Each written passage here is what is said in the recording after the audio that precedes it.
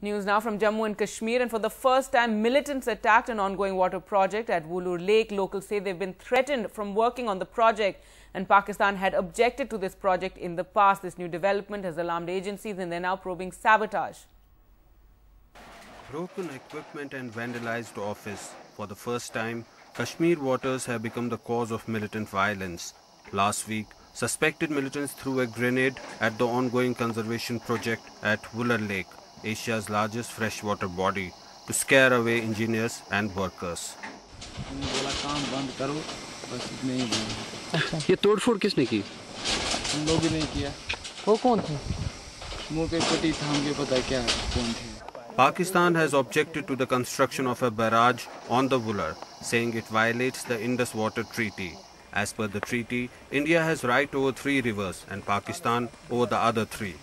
But the state government insists it's a conservation project and does not violate the treaty.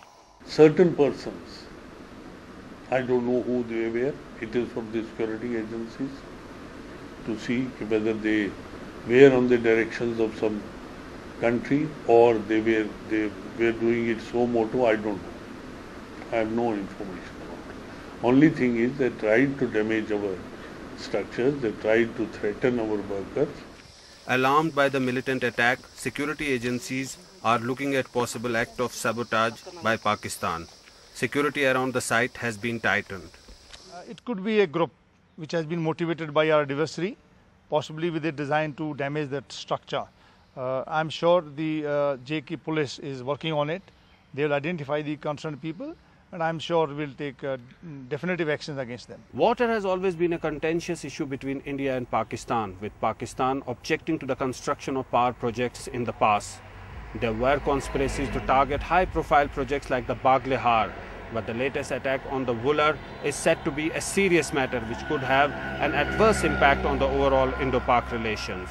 In Srinagar, Zafar Iqbal for NDTV. India's #1 news app. Just got even better. Download NDTV's new app. Fully optimized for retina display. Full screen view. Faster response time. And Sudoku. NDTV's new iPad app.